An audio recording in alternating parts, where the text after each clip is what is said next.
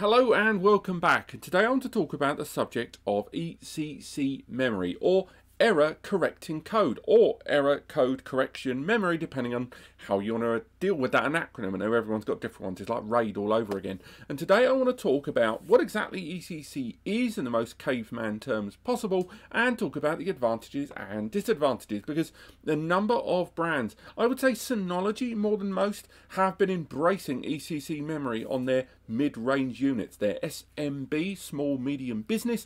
And until recently, ECC was always considered the tippity-top enterprise level kind of embracing of ECC, of that kind of memory, with all of its advantages with regards to the checks as data passes through the memory. And now more and more we're seeing brands embracing it in the mid-level. You're probably never going to see it at the home level. ECC has almost no advantages to the average home user, but for those guys at SMB, we're seeing lots of people using databases in their business that, you know, even small bit level errors can generate, and gradually over time get worse and worse. I should also highlight that there is building work taking place just behind me, and as much as I'm trying to get rid of that in the background there's a slight hum there that's very, very difficult to get rid of, so I apologise if that's getting picked up there on the mic right there. But let's talk about ECC memory. What exactly is it? Well, when we look at a lot of these modern solutions, we see them all using DDR4. And DDR4 is a class of memory in terms of its speed and power usage and stuff like that.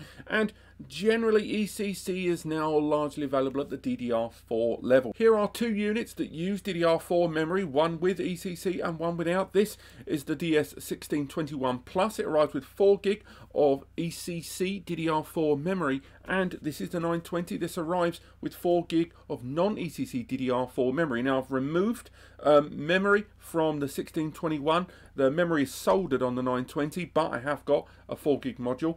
And the first thing that will strike you about comparing this memory, so if we lift up firstly the memory on the 920 series, this is the upgraded memory, if you go for it. Now I'm going to peel the label, which will invalidate your warranty, so don't do this at home. Underneath that Synology label, you'll see 4 chips there on the board. Okay, now this is a one-sided stick, but as you see there are 4 chips. There's 2 just behind that red sticker there, and 2 just underneath that white sticker. Now if we move to the ECC memory, we can see where the magic happens, because if we peel that label back, we can see there underneath the official label we have got 5 chips. We've got the 2 there and 3 there, and that extra chip is what it's all about. It's about having an extra layer of protection on the way the data is being handled. Now with error code correction memory, it's about avoiding errors at the bit level. So as data passes through the system, when it's being accessed and then written to your storage, chances are that there are some factors such as static interference, just general radiation that exists in everything around us, but particularly in these close-knit environments, and when pressure builds up, that can cause some of the electronic impulses on a simple binary of zeros and ones to change. So all the data we deal with can be broken down to zeros and ones, and these this background radiation, electronic impulses, anything around, or even hard error causing elements such as surrounding temperature or physical damage to memory modules, can affect the way data is handled as it passes through the memory.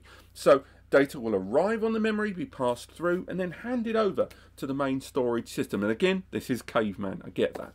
But error code correction creates kind of a blueprint, a parity, a code block of the data that's passing through it at the beginning, when the data is read from, and then at the end it compares that against the parity it's created. Now again, that's not really how ECC memory works, but without going into Hamming codes and the Reed-Solomon code and talking about the multiplication factor and the 7-bit background encryption code that gets created, that is basically it.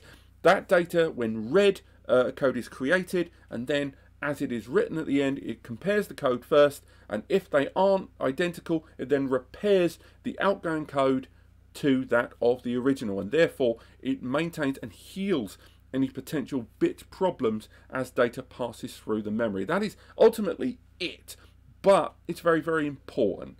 not so much to the day-to-day users of, you know, home PCs, mobile phones. Even low-level multimedia NAS users are never going to know that difference, because the errors are so small that you need a large collection of those errors happening simultaneously to have any kind of real impact. And at that level, generally errors of that scale will be noticed early doors, be it because of the degradation of the memory itself or some of those background error factors that we talked about earlier on that cause hard and soft errors in the background. But once we get to the higher tiers, when we talk about big old databases, when we talk about medical or business practicalities where the amount of data is huge but incredibly complex and has to be handled very fast, that is when these errors cannot be tolerated, and ultimately that is when ECC comes into its own. So we talked about what ECC is, we've talked about who uses it. Now let's talk about should you use it. Let's talk about the advantages and the disadvantages of ECC memory. Now it is pretty clear cut, but the advantages are twofold. One, just the general data integrity. It's that seal and that extra peace of mind that comes from knowing that there's another component in your server system that is running checks on the data. If you've got UPSs in your storage environment, if you use a 1 or 2 disk RAID situation that has a configuration that will a safety net of 1 or 2 drives with that parity running in the background, if you run a high availability environment where you're cloning servers together, or you've got a multi-tiered backup solution, then the idea of the very memory in your system running these checks to avoid errors is going to be incredibly appealing. And again, if you work within financial institutions, this is incredibly important. If you run within medical organizations which have large amounts of medical data that cannot afford to have even the tiniest error that can affect someone's life, that's important too. If you're running enormous SQL databases made up of millions of lines of code, then ECC memory is incredibly advantageous to you, and that's one of its biggest advantages, the simple act of data integrity. Another big advantage is just generally the lack of intervention that you need to have. Some of the biggest and most important innovations that have happened, not just in the world of data storage, but in IT in general, have reached their zenith, have reached their moment of popularity and utilization when they no longer require human intervention. RAID and backups are mostly automated. They are mostly automated. You still have to set them up and you will have to maintain them and monitor them, but for the most part they are automated with maybe 10, maybe 5% of intervention required by a human being. ECC memory requires zero intervention, with the exception of the memory breaking, physically breaking, which is something that any system, ECC or not, is going to notify the user.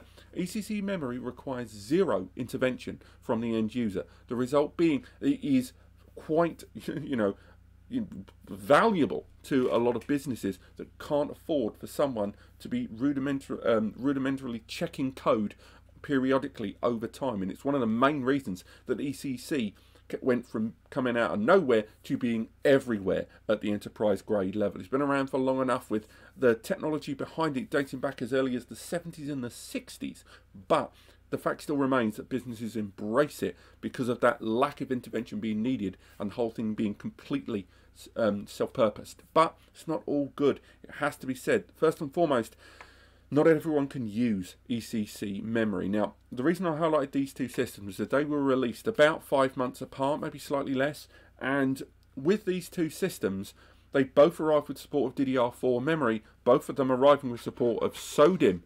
DDR4 memory. But it's worth highlighting that although they are identical in terms of connection and the ports and pins, the 920 will not recognize ECC memory. It will see the memory and it will probably use the memory, but you won't be able to use the ECC element. And that is because you need to make sure you have a CPU that can take advantage of it. Generally, server grade CPUs like Xeons, but there are ones lesser than that. That new Ryzen based SoC one, the V1500B, does recognize ECC, but you also have to make sure the MOBO, the motherboard, the controller board, also recognizes it as well. So it's one of the limitations, that although the memory has got all of the good work being done on board, you've got to make sure that the NAS CPU and hardware can support it, and that can be annoying, that you want to use it but you just simply can't. Next, And this is something that has definitely minimized over time.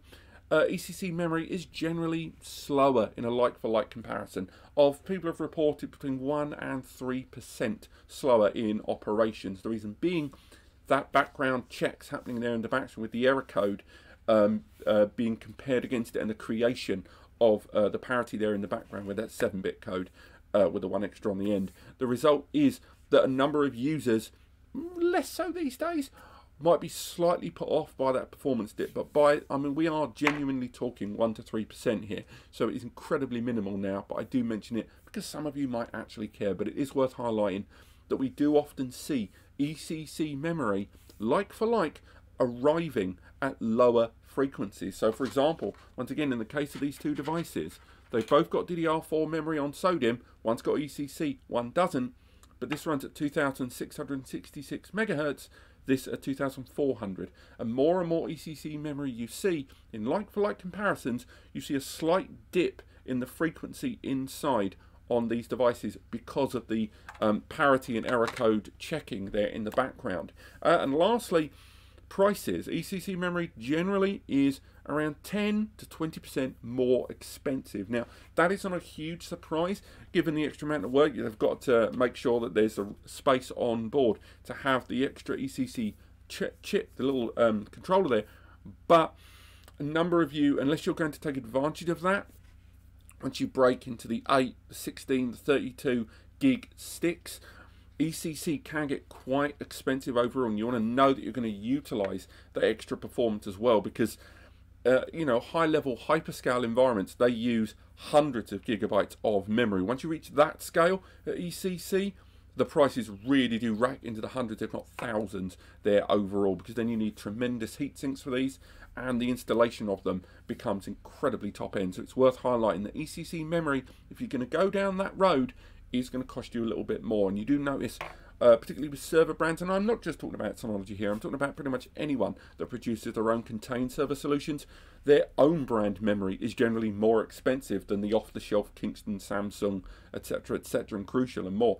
So you end up with a situation where you've got Crucial, Kingston and Samsung here, then you've got the NAS's own brand memory, and then you've got the ECC variant. So the scaling of pricing will go up. So that's definitely a concern for you guys looking at ECC memory there. But always bear in mind that a number of solutions do support both. Do check out the CPU compatibility, and certainly the compatibility pages from NAS brands like Synology, QNAP, QSAN and more. These ones that produce a lot of heavier rack mount solutions where they will actually support both. Don't mix, because you really will not see any benefit of ECC if you mix, and you shouldn't really mix and match memory anyway. But this has been, what is ECC memory? Do you need it? What are the pros and cons? And hopefully this has helped you along the way. Click like if it has, and subscribe to learn more. Visit the link in the description to NAS Compares, and otherwise I will see you next time.